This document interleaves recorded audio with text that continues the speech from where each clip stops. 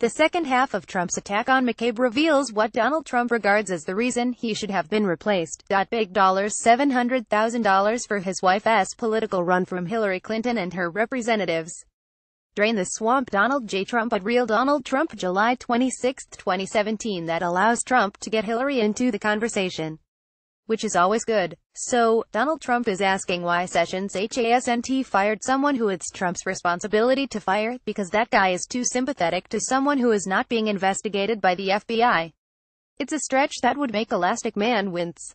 Honestly, Donald Trump versus Jefferson B. Sessions 3 is a war that simply cannot go on long enough.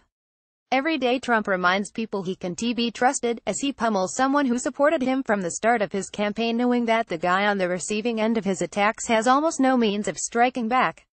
It's a tremendous reminder that Trump is an absolute dick who can't be trusted to have anyone's back on any issue.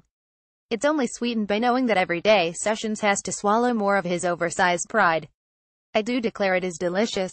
We can only hope that Sessions is distracted enough to forget whatever was on his screw black people agenda for today. There's little doubt that Trump wants Sessions to take the tear-soaked remains of his tissue-thin honor and leave town before the Senate finally takes its belated August recess.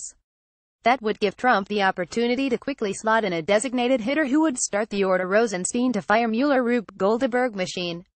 But at the moment, Sessions is fighting back in the only effective way he has been not fighting back, which is driving Trump crazier.